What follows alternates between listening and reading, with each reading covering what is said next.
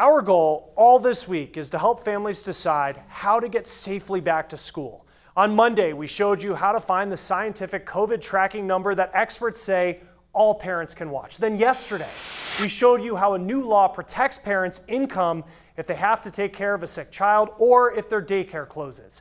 Both of those stories are on our website. You can find them under the Rebound section. Now, we continue helping you today with the growing trend of parents creating their own small neighborhood classes. If you've heard about it, you'll want to hear what our Alicia Nieves found it takes to make this successful.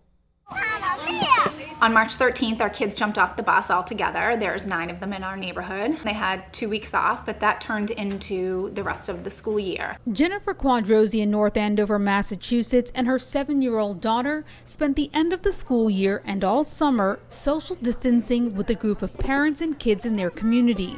We call ourselves kind of the bubble. To keep her daughter still protected in their bubble, she has become one of many parents around the country considering microschooling for the upcoming school year. Right now, there are 3 families that are considering it, and that age range would be from 1st grade to 3rd grade.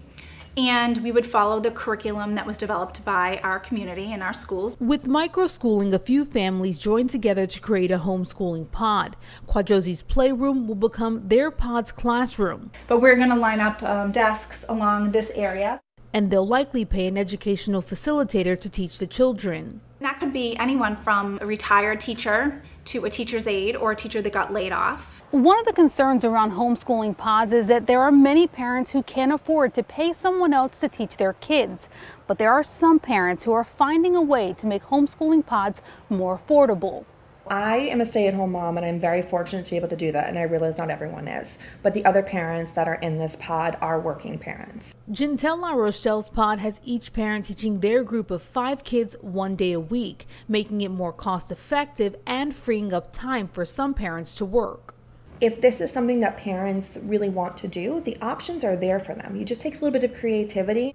Pods can be formed organically with your friends and family, or there are Facebook groups now forming in almost every state around the country where parents are making connections. These 2 moms have learned, though, the key to creating a pod is starting your search early. You'll need time to talk with other parents that may be in your group about mostly creating a new set of rules or pact for your pod, especially around social distancing outside the created classroom.